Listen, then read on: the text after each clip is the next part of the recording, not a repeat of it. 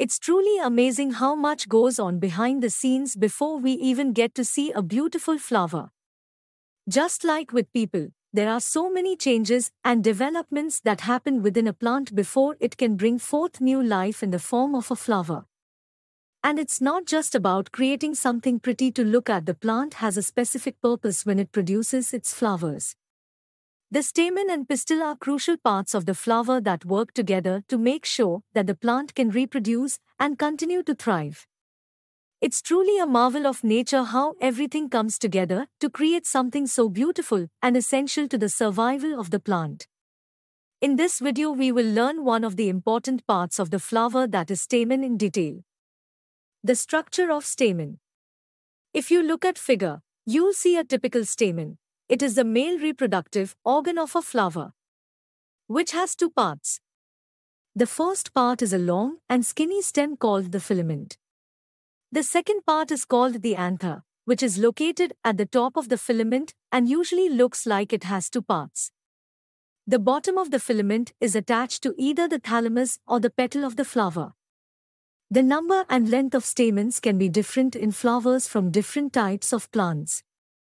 If you were to take a single stamen from 10 different flowers and put them on a slide, you'd see that they can be different sizes.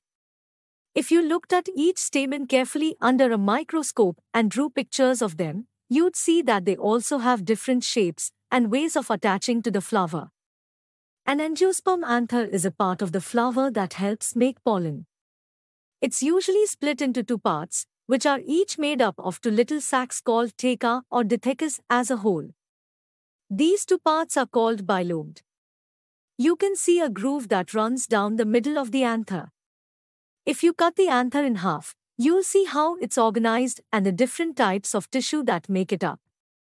The anther looks like a four-sided, tetragonal shape with 4 microsporangia at the corners, which are structures that make pollen. There are 2 microsporangia in each part of the anther. The microsporangia, little sacs, in the flower develop and turn into pollen sacs. These pollen sacs run from one end of the anther to the other and are filled with pollen grains. So, these little sacs are really important to study to understand the structure of stamen from inside.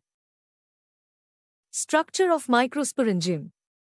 Microsporangia are tiny structures found in flowers that give rise to pollen grains. If you were to take a cross-section of a typical microsporangium, you would see that it appears nearly circular in outline and is surrounded by 4 wall layers.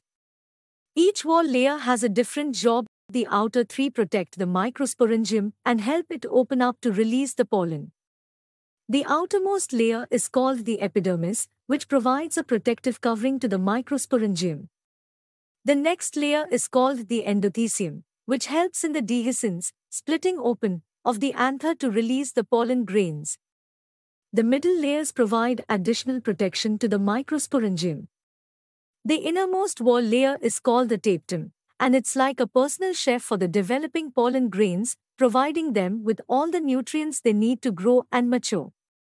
Interestingly, the tapetum cells usually have more than one nucleus, which is kind of like having multiple chefs in the kitchen.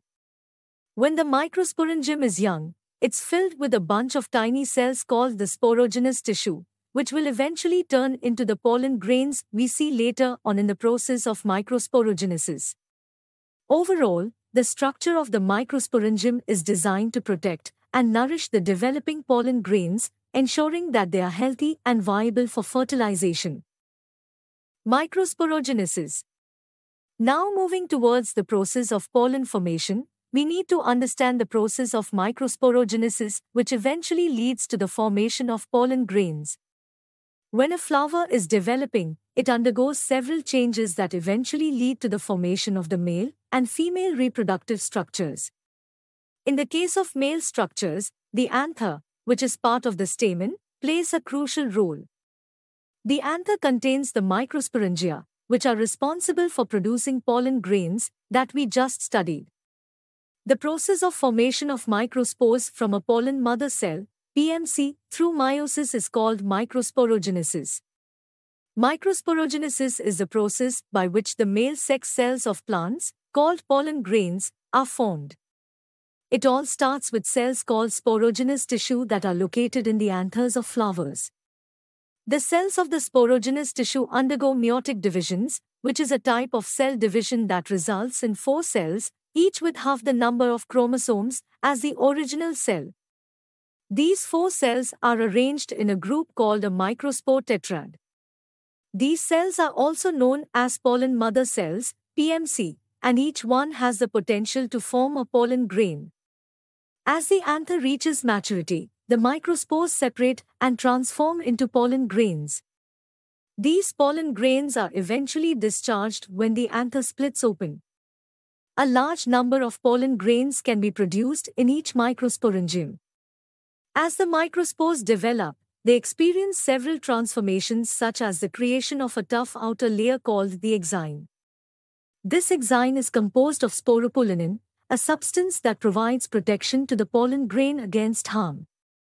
Once the pollen grain is mature, it is released from the anther and can be transported to the stigma of a flower. So the next time you see a flower, take a moment to appreciate the complex processes that are taking place behind the scenes to produce the pollen grains that play a crucial role in plant reproduction. Now students, to make your preparation easy and complete, you should definitely check out the notes on microsporogenesis. And guess what?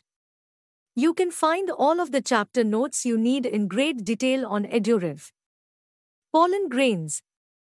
Now, let's talk about the pollen grains in detail. Pollen grains are like tiny powdery particles that represent the male part of a plant's reproductive system. You can actually see these pollen grains by touching the opened anthers of a flower and finding the yellowish powder on your fingers. If you look at them under a microscope, you'll see that they come in all sorts of sizes, shapes, and colors. The pollen grains are generally round and range from 25 to 50 micrometers in diameter. The exine layer, which is made up of a super strong organic material called sporopollenin, which we already know is one of the toughest organic materials known. This material is so tough that it can withstand high temperatures and strong acids and alkalis. The exine also has special little holes called germ pores, which are important for the pollen grain's development as it is a region of the exine where sporopollenin is absent, and this small opening in the exine allows the pollen tube to grow out of the pollen grain. One really cool thing about pollen grains is that they can be well preserved as fossils because of the presence of sporopollenin. Scientists can actually look at these fossils to learn about what plant species existed in the past. Additionally, the exine of pollen grains has a variety of patterns and designs, making them beautiful to look at. Exine also serves to protect the delicate inner parts of the pollen grain from various environmental stressors, such as UV radiation, desiccation, and attacks from herbivores and pathogens. The presence of sporopollenin allows pollen grains to survive for hundreds and thousands of years and become well preserved as fossils. Vegetative and generative cells. The inner wall of the pollen grain is called the intine. It is thin and made up of cellulose and pectin. The cytoplasm of the pollen grain is surrounded by a plasma membrane. When the pollen grain is mature, it contains 2 cells, the vegetative cell and the generative cell. The vegetative cell is bigger and has a large irregularly shaped nucleus, as well as abundant food reserves. The generative cell is smaller and floats in the cytoplasm of the vegetative cell. It is spindle-shaped with dense cytoplasm and a nucleus. In over 60% of angiosperms, pollen grains are shed at this 2-cell stage. In the remaining species, the generative cell divides mitotically to give rise to the 2 male gametes before pollen grains are shed, which is called the 3-cell stage. Allergies by pollen grains. Pollen from many plants can cause allergies and respiratory problems for some people, including conditions like asthma and bronchitis. One plant, called Parthenium or carrot grass, was accidentally brought to India with imported wheat and has become very common there, causing pollen allergies for many people. Nutrients from pollen grains. Pollen grains contain a lot of nutrients, and some people take pollen tablets as a food supplement. In Western countries, many pollen products, in the form of tablets and syrups, are available in the market. People believe that consuming pollen can increase the performance of athletes and race horses. Lifespan of pollen grains. It's fascinating to learn that pollen grains have a limited lifespan after they are shed. The period for which pollen grains remain viable varies depending on various factors such as temperature and humidity. For instance, in some cereals like rice and wheat, pollen grains lose their viability within just 30 minutes of release. However, in certain members of Rosaceae, Leguminosae, and Solanaceae families, pollen grains can maintain their viability for months. Interestingly, just like how we can store semen and sperms for artificial insemination, it is possible to store pollen grains for many years in liquid nitrogen at a temperature of -196 degrees Celsius. This method of storing pollen grains is useful in creating pollen banks, which are similar to seed banks. These pollen banks can be used in crop breeding programs to enhance the genetic diversity of crop plants and develop new varieties with desired traits. We hope that you have understood the topic. Now, here is a secret on how you can study effectively with the EduRev app.